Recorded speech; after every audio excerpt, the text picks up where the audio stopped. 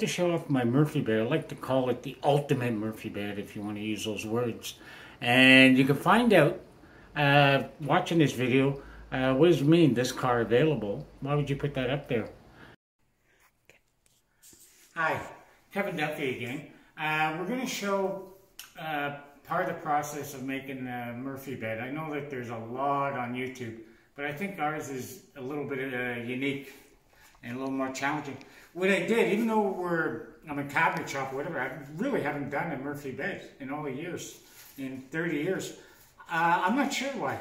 A lot of people, I think they're a great idea for spare rooms anywhere else and to not overpower. You have guests and it's very easy. You can use them in medical emergencies, meaning you have a small room but ground level, you can at least whip out a bed for somebody. So I can't stress enough that why I don't do more of these. But they are time consuming and expensive. So I just bought a kit like everybody else. I went easy DIY. I'm not getting a plug for this.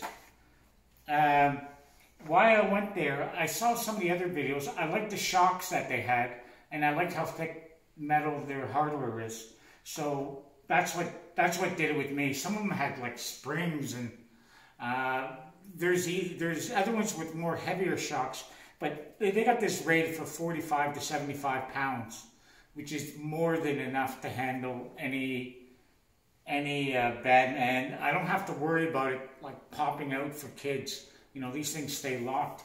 So you basically have to go through the cutting list, which it's a lot. It's something like 4 sheets of plywood. I've already cut a couple pieces over there. I have my doors already cut. So you see, it's pretty intensive. I'm not used to doing it this way. I'm used to my own drawings and going at the planning, so I don't have to follow anybody else. I'll get rid of this. And I'll do a couple things on table saw safety. I had red tape here to keep it, or plastic, because it was binding a bit. I'm right by the ocean, and you can see this is worn off. I haven't had a chance yet to peel it off. I say, oh, next job, but I haven't done it, and I really should. So what's important is making sure your fence is parallel with the blade. Right there, I'm right on. I don't even need a gauge. Like, I can go right here and I'll go lock it. Sometimes when you lock it, they move ever so slightly. So take that in consideration. Make sure it is. If it's turning this way out, what will happen is when you go, you're drifting out, and when you're pushing your sheet, it'll be like a little gap like this, and you're not on the fence. And when you're not on the fence, then that's when bad things can happen. All right? And if you go the opposite way, and you go V, you'll pinch. You'll go in there, and it'll just, the blade won't be cutting straight. It'll be cutting on an angle like that on your plywood. And then that's why. And it's pure common sense. There's no mystery. There's no voodoo. That's it. That's all. And you won't have a problem with your table saw. I've never seen anybody, you know, I've worked at shops with 500 people, 200, 100 throughout my years. I've never seen people get cut with these things. You know, I've heard of one guy going like this, reaching, and realized the blade's on. Like, yeah, well, you know, make sure no rings, no watches, anything else like that, nothing around my neck. I got the microphone. And those are the big things. The other thing is binding, which can easily be taken care of with a little bit of wax. You know, just, you don't need like a huge amount. I know I have stuff on my table here. The other advice I would give is, I was on a forum once years ago. Maybe, I shouldn't say years ago, maybe 5 years ago, 4 years ago. But some guy was debating a table saw compared to those panel cutters or those track saws. And at the time, they were just starting to come out or get popular. And, you know, I couldn't believe the price of those things, like $1,200, $1,400. And I went to him, and I picked out a saw for him. You know, I went there, picked out the best bang for the buck. And then he went to me, and he was going to do a lot of work. He was actually going to open up a little company. and he went with truck saw. He said he was scared of the table saw. And then I was saying, well, I just kind of put my hands up in the air and just said, well, maybe you're in the wrong business. The table saw is as safe as you make it. However you make it, it will be that safe. They're not dangerous. The only thing, like I will show that I don't do anymore, I learned the hard way, and I've seen it done on some of the YouTube videos, and I wish they wouldn't do it. And I call them out on it. It's not a good way to teach somebody. So right now I'm just buffing it, and I can feel how slippery it is. Now, I'm going to hit my fence a bit, you know, make that nice and slippery. So I have no binding. I got melamine here, what you could do is, you know, I had my start in a garage, and is get a combination table saw workbench. You know, you can work there. I have my wood laid out here. These are pieces that I don't want to bury just yet because I got my other wood, and I like to look and see, okay, how much wood I got. Am I running out or whatever? I also recommend, when you get your saw, get 2 blades. Get a ripper, a pure ripper. I got a Diablo. It's getting burned there from the mahogany. You know, like I can get maybe oven cleaner and clean that off. And here I got a 60-toother cabinet blade. Maybe keeping the same manufacturer. Diablos are pretty good. People say they're a little cheaper. I think they are. Do you have thin pure? These ones are not as thick as the cabinet grade here. This blade's a lot thicker. I don't know, I'd rather have a heavier blade with the plywood, maybe a little thinner ripping wood sometimes, or vice versa. But I have a 5 horsepower saw. It's not top of the line, but get it bolted into the ground. That's it. First thing you do, you could do this with the cabinet saws, those ones with the belts on the back. I had one of those. Those work great. They would easily go through plywood, and they do have a decent fence that you can set up. The one thing I don't do anymore is this. I won't go longer like this. No more. I've done it. I used to do it. I used to be like, you know, when you're younger, yeah, you know. Then I had it go to me like this. You know. My better half was watching me at the time. She was kind of shocked. I had a big black mark, but more importantly, it was pretty dangerous. It's because you're gonna cut all the time. You're gonna make 1,000 cuts, 2,000 cuts, and in that cut, you're gonna be tired. You're not gonna have light. You're not gonna have this. So always this way. Now I'm gonna do a little test cut on this to see how the blade, because this is a big difference between the ripper and the 60-toother.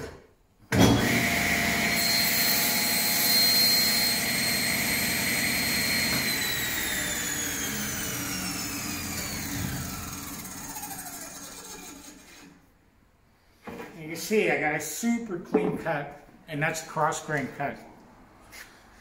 You know, I should have no problem. I want nice sharp edges for the bed, because I'm going to put solid wood edging on this and the parts that are exposed. So my first cut is 16 inches, and I'm going to cut 16 and a quarter,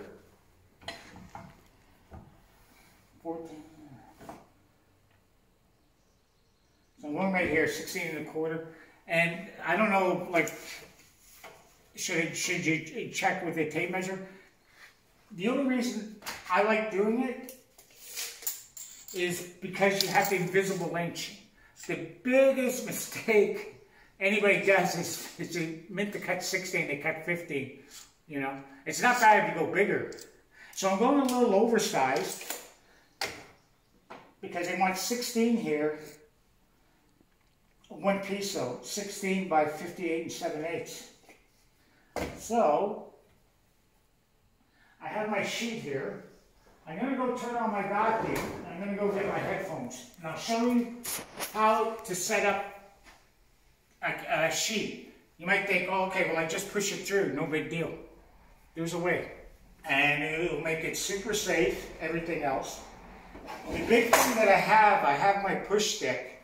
And the only thing I'll say about this light, my opinion, it's better. I saw that plastic thing they try to sell. I've never tried it, so I'm not going to mouth off. But what makes this great, like you can just do the cutout, I will share this, I'll post this up, is let's say I push through with my fingers, right? Now, when the blade's lifting up, I can go like this all day long. And I'm not setting this up. This is really it. It's just plain gravity. It's just because your fingers can only push here.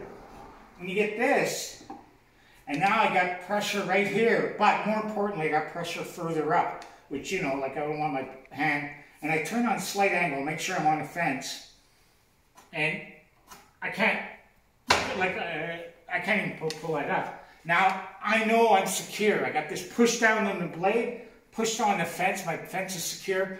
I'm in control of this table saw. Nobody else is. And no stupid accidents. And there's a misconception or whatever with a lot of people that if you know, when you have a beautifully balanced tool, sharp blades, there's nothing like cutting it. It's a joy.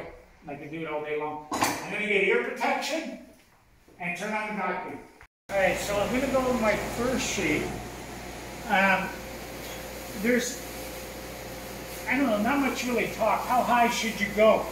I like to go about a healthy 1.5 inches above here on 3/4. Now I'm going to start it, and I have a cart right here level with my sheet. Like you get yourself a cart, whatever. If you don't have room in your garage and you can't cut plywood like this, don't do it. Just don't. There's other ways. You can go to Lowe's, Home Depot, whatever, they'll cut this stuff for you. You know, give them your cutting list. You don't have to do it. But if you're set up and you want to be independent, and you want to do more cuts. What I learned a long time ago is how to handle a sheet of plywood. Now you can try this, like practice this without the blade lower.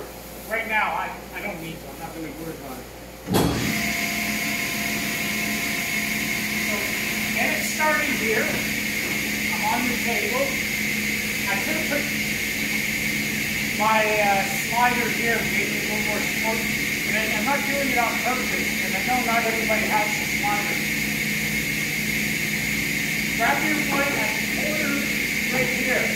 Now, I'm pushing right here. I'm on the fence. Alright, now I know I'm there. Now here's the trick. Do not go in the back here and try and push it. It'll be like this. But when I'm here, I'm on that fence. You can't move it. I'm going easy.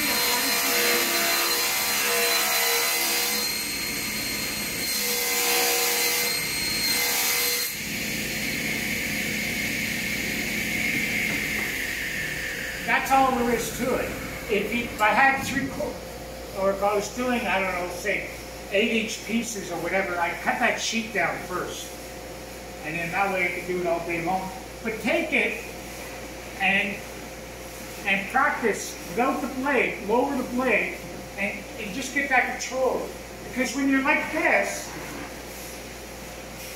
and you try to do it, okay, so how are you getting it on the fence? How do I keep the push from here on that fence? I do that. But when I go here, it's not going anywhere. That's all there is to it. Alright? Try to get carts to keep things at a decent level so you're not killing yourself. You know? The trick is to slide things. Slide, slide, slide. And you'll be doing this for many years. And now I'm going to spin around and set it to 16. I have to rotor all the edges on the parts. I use solid wood edging. It's a little over 1/4 inch thick. I used mahogany, which was left over, and it made mahogany was very easy to work with. It wasn't that much of a struggle. I prefer that to iron-on edging. I mean, iron-on edging is just going to come undone over the years and get banged up, so off it goes to the spray booth. This can be the hardest part, all those pieces. They use 1/4 inch thick, and when I put them together, there could be like a 1/64 of an inch of a gap, and then you get a little bit of telegraphing, which means it's copying the little defect, plus the woods, you know, mahogany and walnut are very porous. So with that, you can, you know, you can get a little bit of a wave, and, you know, I'm trying to be perfect here. So I coat, and first few coats I used only a block. I didn't dare take an orbital to it. And now I'm getting ready with the final coat. And what the trick is with the sander, go left, right, up and down, left, right, up and down. And the reason for that is if you go one way to the other, say you go left to right, is you can create little waves in it, and you will see them. A lot of people think sanding is easy. It's probably one of the hardest things in cabinet making to master. It's not that easy. So here I go, up, down, left, right, sanding away there. It has to be, I guess, one of the most boringest things. I don't have a dust collector hooked to the vacuum. I have the door wide open. I'm not really worried about it. But I am worked on finally a proper dust vac for my equipment. It was the hardest thing. I went through so many of them, and none of them really worked well, you know. And I could see, like, you get little pings, like a little dust buildup, so you just flick those off. And there we go, up, down, left, right, you know, and you can see little white spots or little gaps filled with dust. So there's no easy way to do this. This can take, finishing can take longer to make it. All right, there's after the spraying. Now here is the reclaim I'm using for the headboard. It was all taken out of a house. It was the boards. I'm using the upside down part. Yeah, upside down. Meaning the other part where they painted throughout the years. That's why you can see little lines there.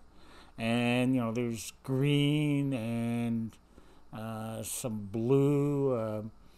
I'm really just trying to clean up the wood. It's important it has the same thickness of the wood.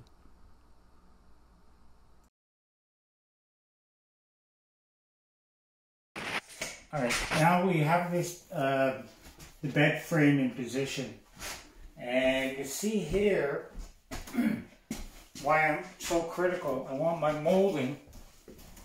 I'll show it with this one. This is with the header, but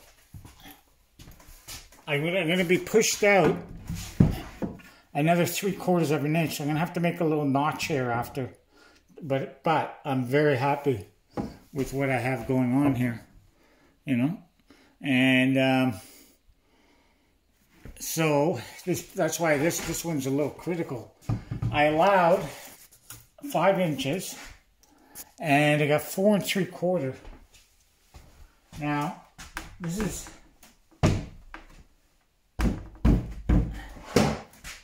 I'm moving it over a bit right there to that edge, and I want to touch more. You might say, oh, gee, you're... I know I ask myself a lot of questions in these videos, and I'm wondering, gee, the guy's got a lot of questions. See, it's going to go like this.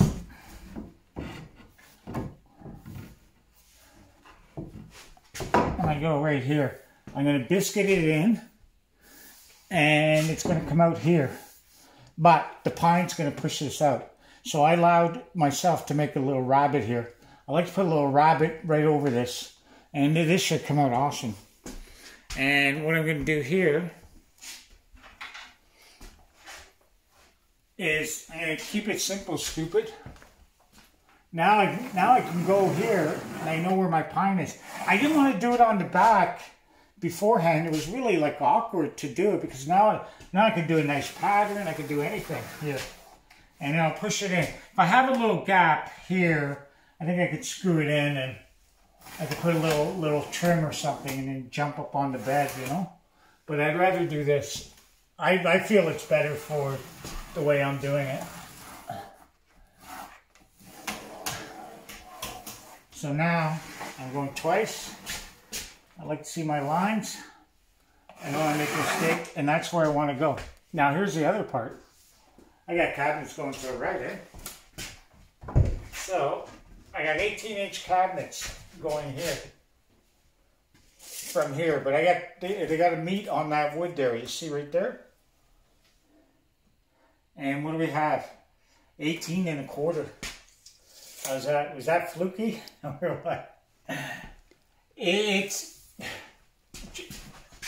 didn't set this up or go try to get the best light.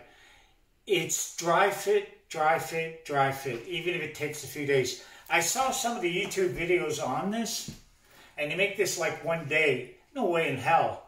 I had a full-blown cabinet shop with tables, working on a bench. You're trying to make this thing on the floor and you got your wife helping.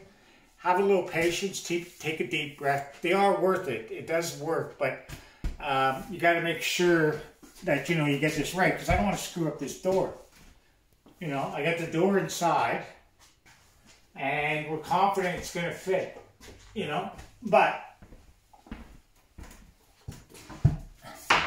so that's why I have it. So let's see how it's looking now. Now it's looking pretty good. I'm looking here at my header where it goes, and see the base now? I'm going to have to bring that up. I think I'm getting a little happy here. And I'm going to show you why. I'm so focused this way. I made it a little smaller, but I'm not sure how this bed looks when it goes on here, because there's a little lip here when it comes up. Right there, and then it stops, it catches up here, you know, and I think I'm a touch over 3/4 with this. Yeah, I'm about 1 inch, so I'll have a little gap there, but I don't think that's a big deal. But the big deal is this. When I come here with my molding, what I'm going to do,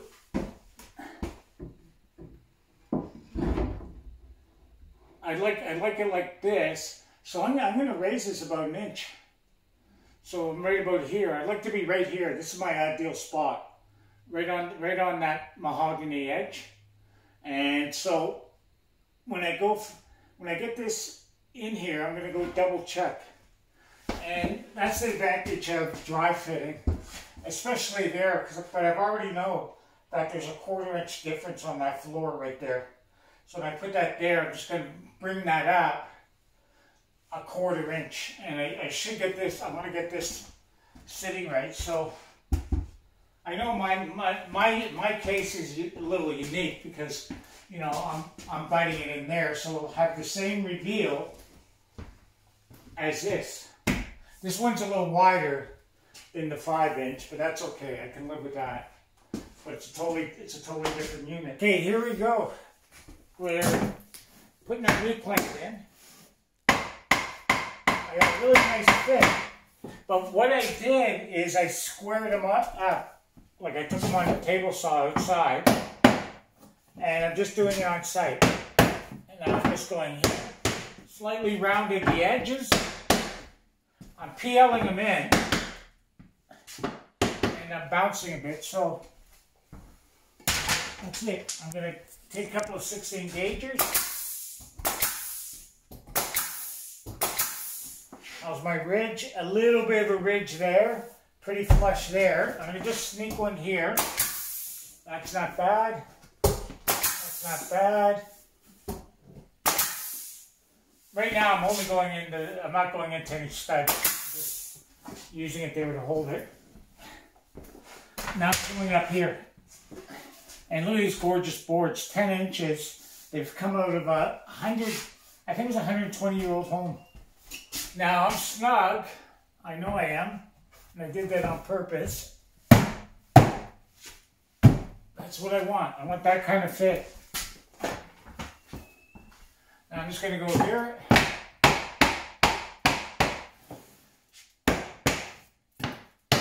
And this is my pattern. And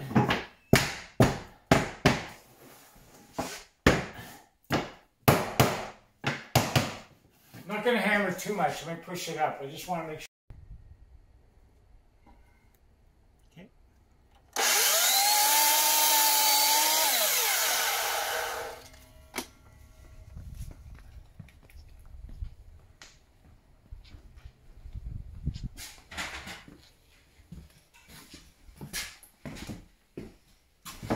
So when I'm creating a pattern, I'm going to use this word.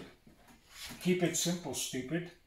I'm not going to measure here. I'm going to go here, make a little tick. And that way, I know I'm not going to make a mistake. I just make a little tick right here. Come up with my tick. And then go my 45 on the outside. That's it. You see the pattern I did, I'm using the colors that I had made. I loved using the wide board because they're kind of rare sometimes in reclaimed when you get, a lot of times they split at the ends here or they split in the middle because the wood's so dry. Somebody might, I know I always say, I was trying to answer questions that haven't been asked. Somebody might say, well, what about seasonal movement? You hear that in wood a lot, like, you know, it's the dagger. But in this case, this wood being 100 years old, I've done a lot of reclaimed. Barely moves. The wood is so much lighter and all the moisture has really left the wood. It doesn't become as problematic as kiln dried or especially 2x4, especially in our area. They leave it like saturated, and when they go in the house, they shrink to nothing. So you don't really have too much of a problem. I have a little gap here, but whoop-de-doo. You know, it's part of the look. So we'll show the finishing. So I go like this. Then I got my line. This is painstaking.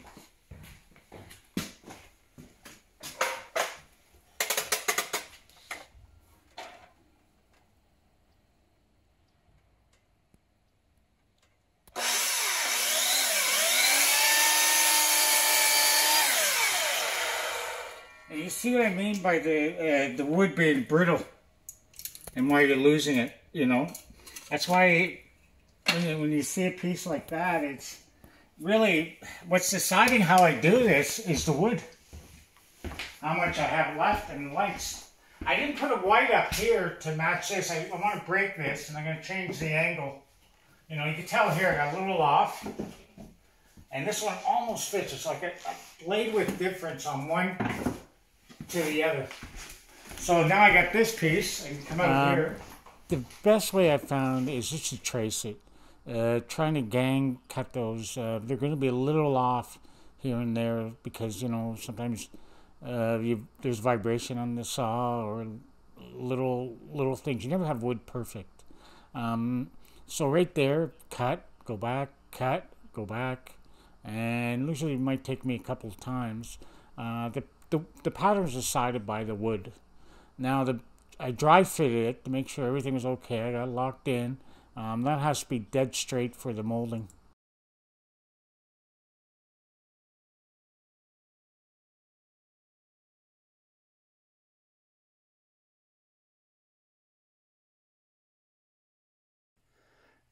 We're here next day after the install of the Murphy bed.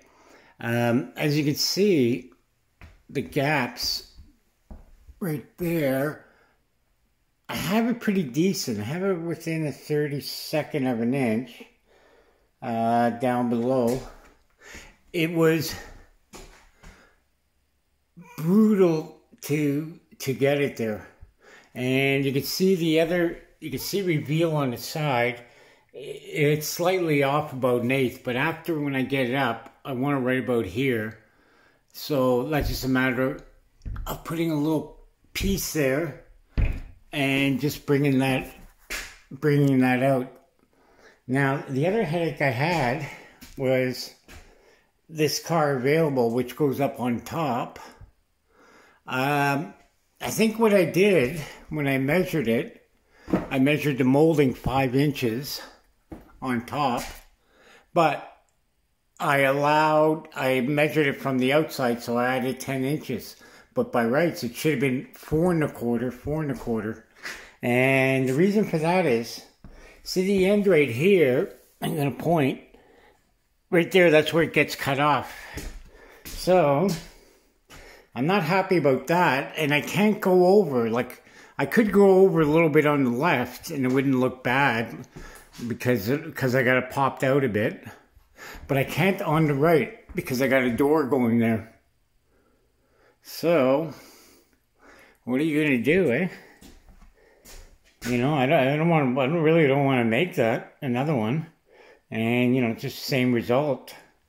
So, I got a solution, and I think it's going to look a lot better.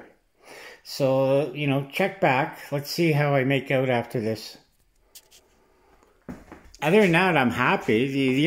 The tips I would give is, like I said in the other one, make sure you have sides, because those plywood's very givey. The other thing you don't recommend on the install is towing it into the floor, putting a screw. I think that's a must. I found when I was installing it, I had it screwed on top.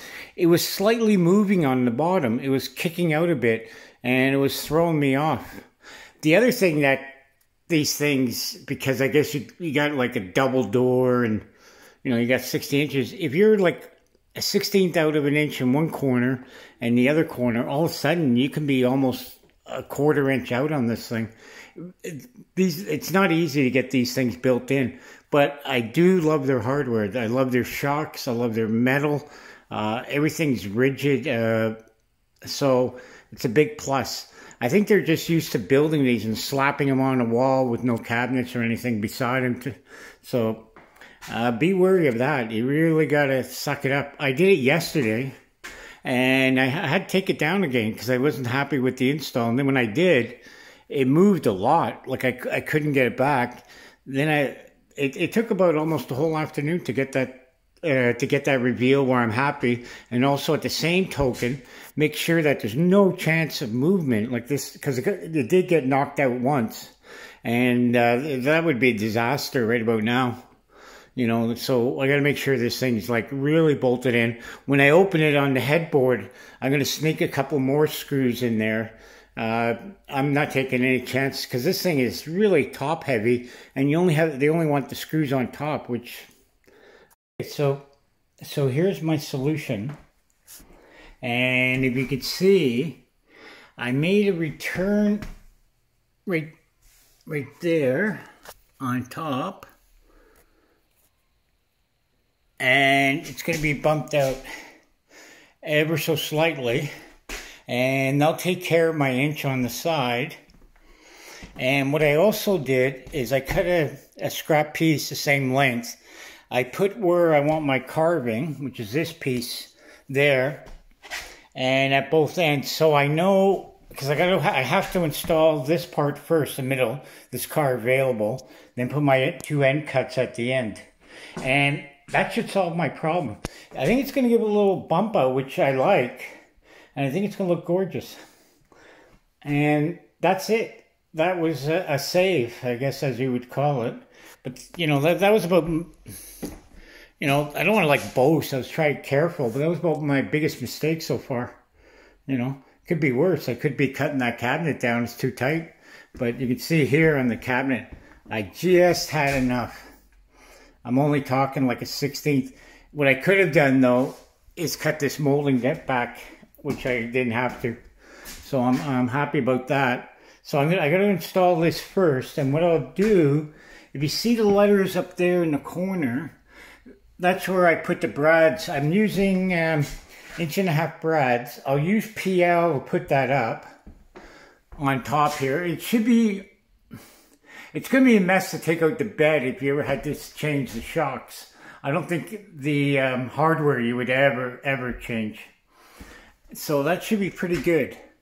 And you can see right there, there's my notch on top. And there's my notch on top.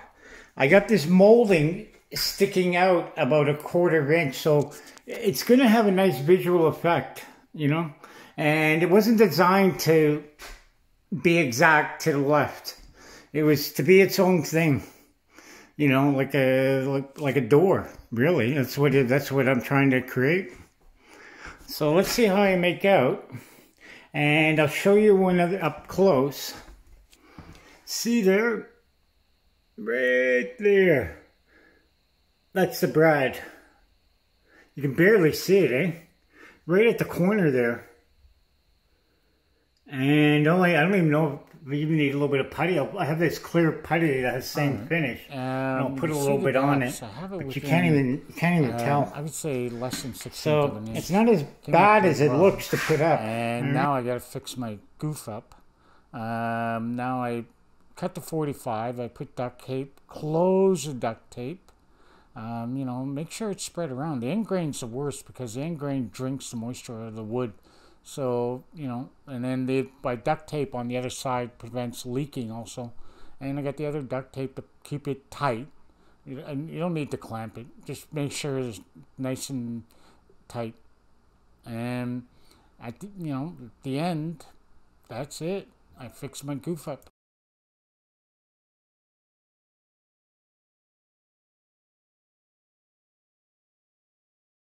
All right. Well, you can see a big improvement. It's Friday. I got all this installed. It took me almost a week to put the bed together. I gave the extra coat on this panel. We installed it. Very happy with the way it turned out. Now, what I'm doing is I always preach about no more nails. And I use a combination of no more nails and PL. I got two 2x4s in here, locked. I took the 2x4s, screwed it up inside here, and I got this whole section locked in the bed, plus the screws they recommend, plus have it locked in on the bottom, and I have it locked in on the fireplace over on that side. So I'm not happy with, like, I love the bed, but I'm not happy with the install sheet. I think it's silly to just, they want you to put three bolts on the top. That's it. Now, what about the bottom kicking out? So, I think it takes a little bit of common sense, eh? So I'm happy with my Murphy bed. Now, what I did here is I took a little transition piece. Right here is like no man's land. When I say no man's land, I pulled this out. This section is, believe it or not, almost a ½ an inch here. And I got my doors in, my drawers in. And if you look at my other video, the island video, I show how to install drawer faces. So go. I didn't do it on this one to show what I... Why I chose this car available was because I was inspired from the 30s, those gorgeous skyscrapers they did in New York City and Art Deco movement. It was just such a beautiful craftsmanship. And I'd like to believe at that time, a lot of those workers that they had about 20, 30 years under their belt started in Victorian factories. And they have made amazing stuff. Anybody seen Victorian furniture? They were carved, everything else. Then the arts and crafts movement took hold in 1910, you know, Frank Lloyd Wright and everything else. And the work to them was dumbed down. And I think they were frustrated and things like that. Then when the skyscraper boom happened in the 30s, Chrysler and everybody else wanted to make bigger, better, and, you know, be the best. And they were, you know, letting them loose on the interiors. And they made these amazing interiors to this day that stand the test of time. And that's my take on it, how it evolved. Anybody else want to write in the comments and give their little take on how it was involved? And if you see that picture of this car available, that's what inspired me. This is my take. I'm not copying it word for word. This is my experience on how I would do it. This is with the bed open. As you can see, it's quite inviting, and as it says above, this car available. And you can see our headboards slash flag, or whatever you want to call it. Just needs a little piece on top. There's always that little finishing that you weren't sure of. And that's because I end up raising it about almost 2 inches more than what I thought. That's just one of those things. The other thing you can see right here, why I was really attracted to it, are the shocks. they're a must. If you're going to do any Murphy bed or get anything, make sure it has shocks. And you won't be disappointed with it. It can close in one hand. The other thing is it needs a bar right across there to lift it up as one piece. Other than that, the mattress was at Amazon. We can give a link for that a little later. That worked out really, really well. And as I said before, and I'll say it again, thank you for watching our video.